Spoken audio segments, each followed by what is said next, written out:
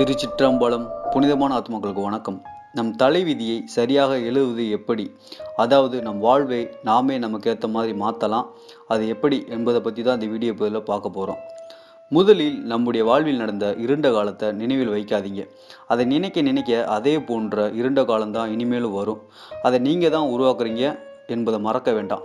So கடந்த கால தோல்விகளையும் கசப்பான சம்பவங்களையும் நினைத்து அதில் மூழ்காமல் அதிலிருந்து வெளியே வாங்க.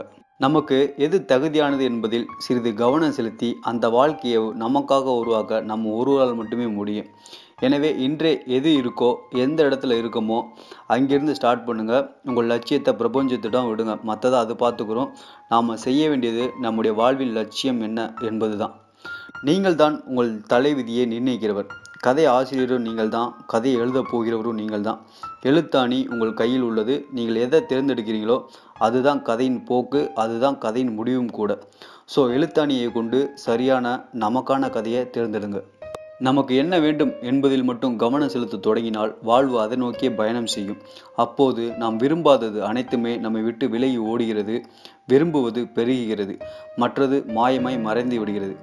நம்மள நிறைய பேர் தங்களை வாழ்வின் பலியாடுகளாக நினைக்கின்றனர். அதாவது கடந்த காலத்தில் நடந்த சம்பவமோ அல்லது பெற்றோர்கள் மீது குறை சொல்லிட்டு அப்படியே அதே எண்ணத்தில் வாழ்கின்றனர். இங்கே நாம் நினைக்க வேண்டியது, 85% குடும்பங்கள் ஏதாவது ஒரு வழியில் சீர்கட்டு கஷ்டமான நிலையை அனுபவிக்கிறார்கள் அப்படின்னு சொல்கிறாங்க. நமது நிலை மட்டும்தான் இப்படி இருக்குன்னு இனிமேல் எண்ணாதீங்க. நமக்கு தேவையான அனைத்து சக்தியும் உள்ளிருந்து வருபவை தான். அதனால் அவை நம்ம கட்டுப்பாட்டில் தான் உள்ளது. ஸோ நமக்கு வேண்டிய அளவு சக்தியை உள்ளிருந்து எடுத்து கொள்ளுங்கள். பிரபஞ்சம் அதனை தர தயாராக உள்ளது. கெட்ட எண்ணம், முடியாது என்ற எண்ணம் வைத்தால் அதே மாதிரியான சக்தியை தான் பெறுவீங்க. நாம் அனைவருமே பௌதீக உடலில் உள்ள ஒரு கடவுள், ஆடை அணிந்து உலா வரும் ஆன்மா, அழிவற்ற வாழ்வின் வெளிப்பாடு, சக்தியின் வடிவம். எனவே நமக்குள் இருக்கும் சக்தியை பயன்படுத்தி நமக்கான தலைவிதியை மாற்றுங்க.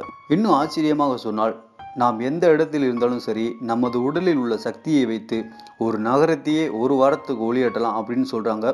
அந்த அளவுக்கு நமக்குள்ள ஆற்றல் இருக்குது. ஸோ யாருமே முடியாதவங்க இல்லை. கடைசியாக நாம் அனைவருமே ஒன்று தான், ஒருவருக்கொருவர் தொடர்புடையவர்கள்.